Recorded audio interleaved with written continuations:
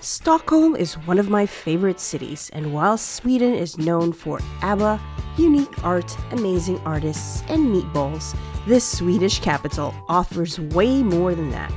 And Adrian and I are here to show you why Stockholm is definitely worth a visit. Join me and Adrian on our adventures. We'd love to have you along for the ride. Subscribe now and you'll be notified of our upcoming videos. Before coming to Stockholm, we spent 4 amazing days in Swedish Lapland, where we stayed in a glass igloo, visited the ice hotel, fed reindeer, rode snowmobiles, went dog sledding, and of course, saw the northern lights.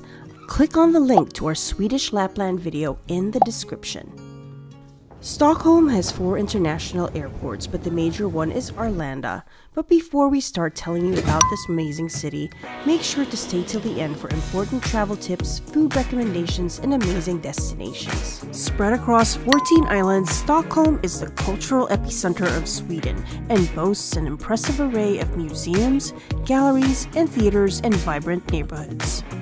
Quite possibly the most popular tourist destination in Stockholm is Gamla Stan, meaning Old Town in Swedish. The oldest square in Stockholm is here, Storkyrkan, famous for its colorful and historic buildings. This area boasts of bars, multiple quaint cafes, and lots of restaurants that serve traditional Swedish and international food. It's also a perfect place to have Fika, a Swedish tradition that involves taking a break to enjoy coffee and pastries with friends or colleagues. Gamla Stan is characterized by its narrow cobblestone streets, colorful buildings, and medieval architecture. Dating back to the 13th century, you will find even an old Rikstelephone, which is one of the very few left and was used back in the day to call long distance between cities. These cobbled streets may be charming, but make sure to wear comfortable shoes with a good grip, as walking on these can be tiring and can get slippery. We made it a point to visit one of the narrowest alleys in Europe, the Martin Trotzigstrand. And when I say narrow, look how I can wedge myself between the 2 opposite walls.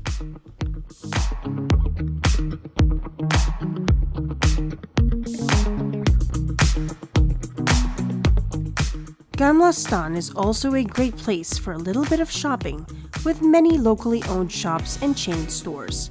It was also a great place to find a souvenir.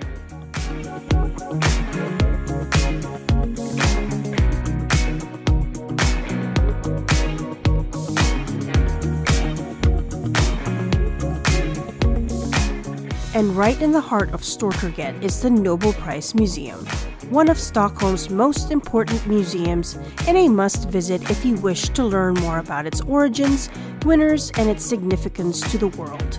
It also boasts an interactive display for children.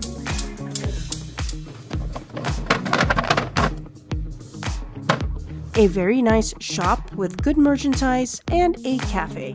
And by the way, did you know that Alfred Nobel, the man whose name is associated with this prestigious award, invented the dynamite?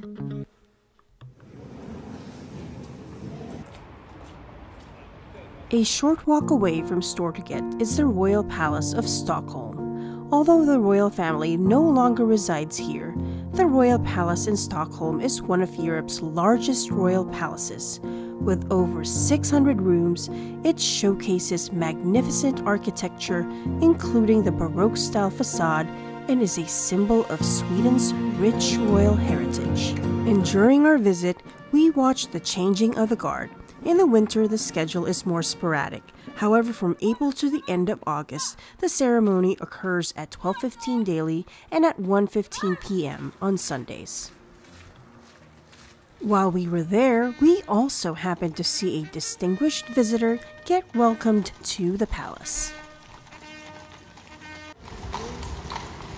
The Royal Palace is a beautiful sight at night. On this clear evening, we saw just how stunning the palace is. Storkyrkan, often referred to as Stockholm Cathedral, is a medieval church in Gamla Stan. Dating back to the 13th century, this majestic cathedral has hosted numerous royal weddings, coronations, and other important ceremonies throughout the centuries. Today, it continues to serve as a place of worship, cultural heritage, and architectural marvel. Slussen is a station for public transport in Stockholm. However, it's also a good spot to remember for a couple of good reasons.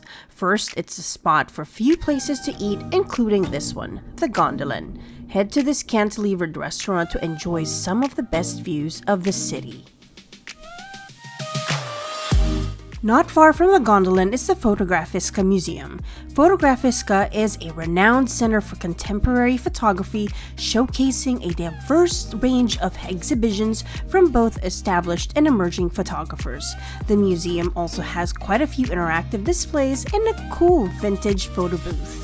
It is situated in a historic industrial building along the waterfront, and believe it or not, it also has an amazing restaurant at the top floor where you can have Fika or a delicious and healthy meal from their fabulous a la carte menu. Best of all, you get this amazing view while dining here. Slussen is also where you can take the boat to the island across, Djurgarden. Taking the ferry is actually a fantastic way to see the city, even on a cold and crisp evening.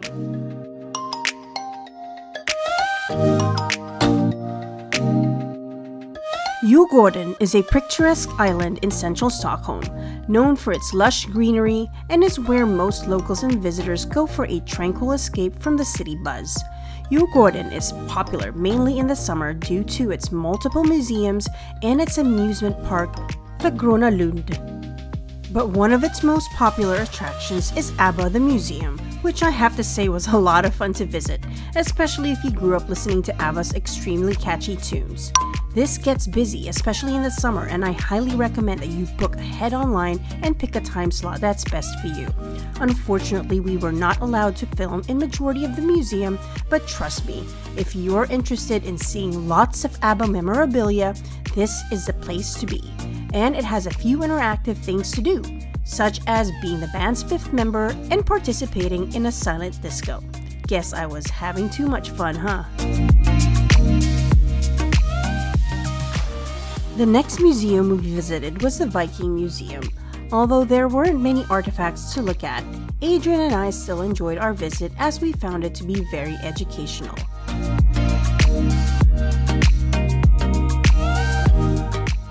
And Adrian got to dress up as a Viking.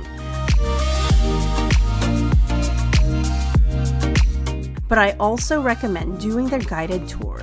Not only was it informative, but our tour guide was the best. Of the 19th century, 150 years ago, something known as. And after touring the museum, Adrian and I went up to their cafe to have, guess what, Fika. We could get used to this.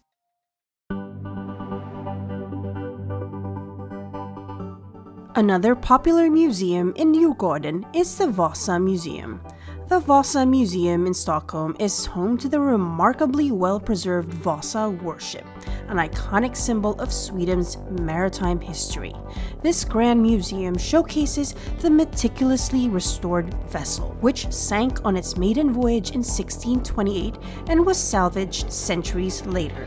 Visitors can marvel at the intricate craftsmanship of the ship, learn about its ill-fated voyage, and immerse themselves in the rich maritime heritage of Sweden through interactive exhibits and displays.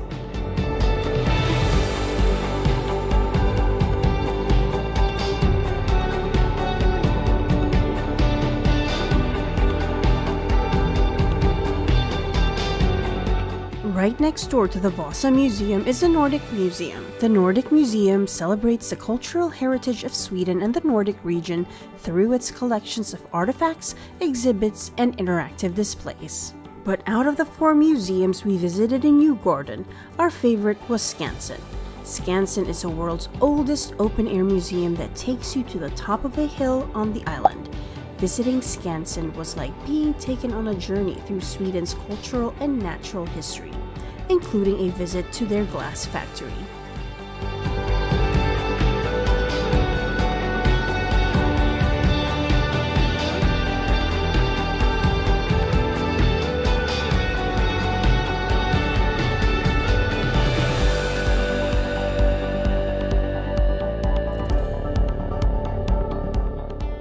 The museum features historic buildings from different regions that have been carefully preserved.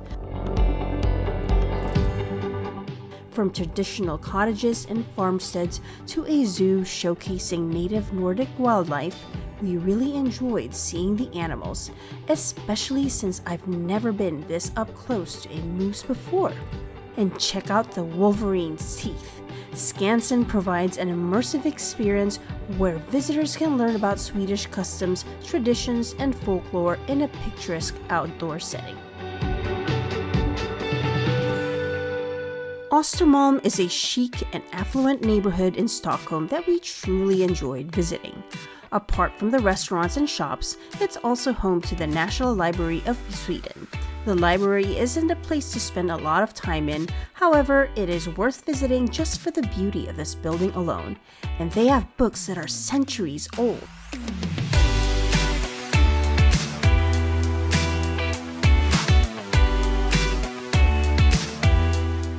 But the highlight is the Codex Gigas, or the Devil's Bible, which is a large medieval manuscript that's 800 years old. It's called the Devil's Bible due to its large full portrait of the devil in the book and its rich collection of magic formulas and spells.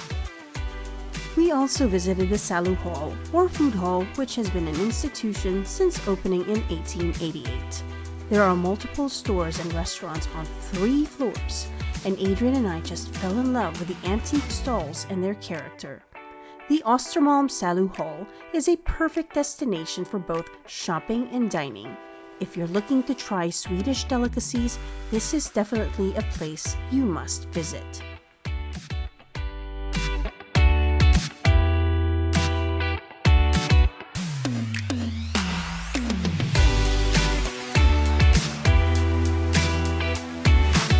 Östermalm is a great destination for shops, restaurants, and bars. But our favorite one was Lucy's Flower Shop. It is a very popular bar but hard to find since it's discreetly located. Below the flower shop is the bar where we had so many amazing drinks, including one with turmeric and milk.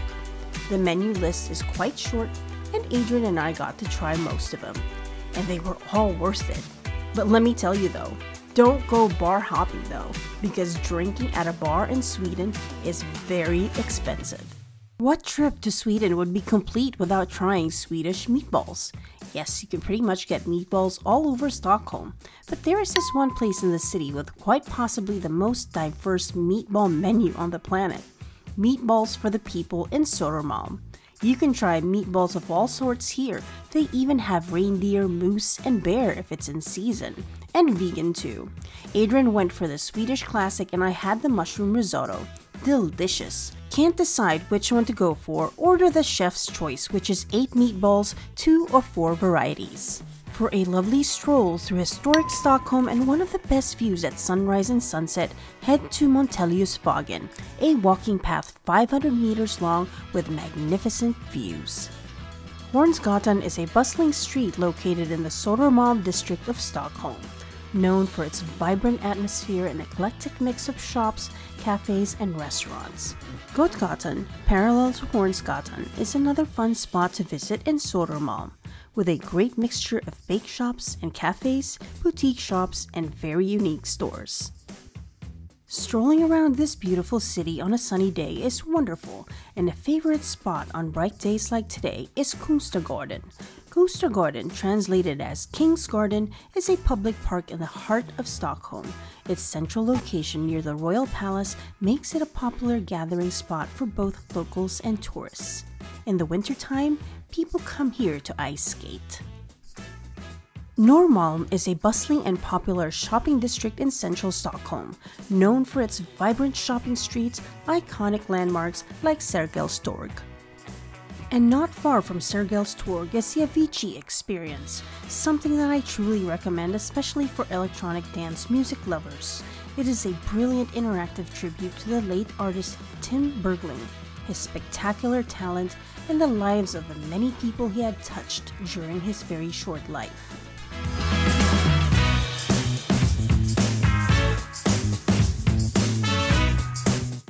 And where can you find a city that boasts of subway stations as works of art?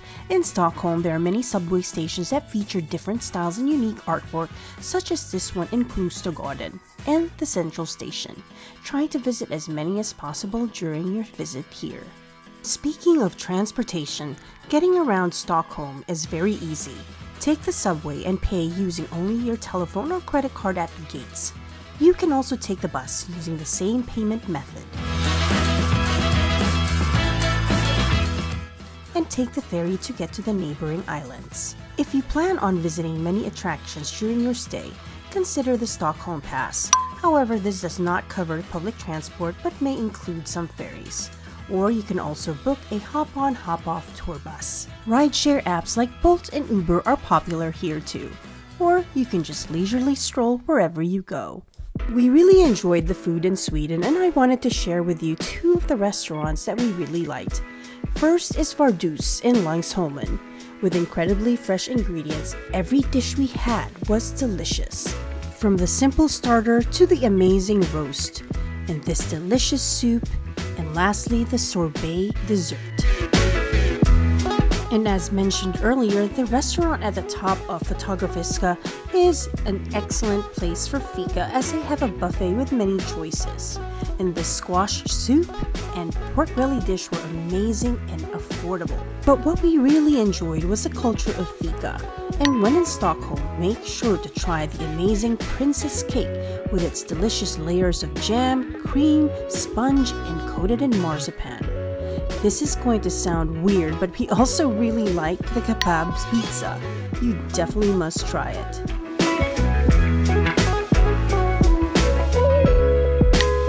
And of course, these delicious freshly baked cinnamon rolls. Smørbrød is another one to try. It's an open-faced sandwich smeared with butter and topped with a variety of fresh ingredients. Here in Stockholm, you can pretty much do anything like shop, eat, pay for virtually anything with only one thing in your pocket. This, your phone. If you have Apple Pay or Google Pay loaded onto your phone, you can pretty much explore and enjoy the city, paying for everything using this one item in your pocket. Stockholm is definitely a city that we will visit again and again. We hope you liked this video and found it helpful. Stay tuned for our next videos with many more destinations to come. Subscribe now to get notifications. Thank you again for watching, and we can't wait to see you again soon.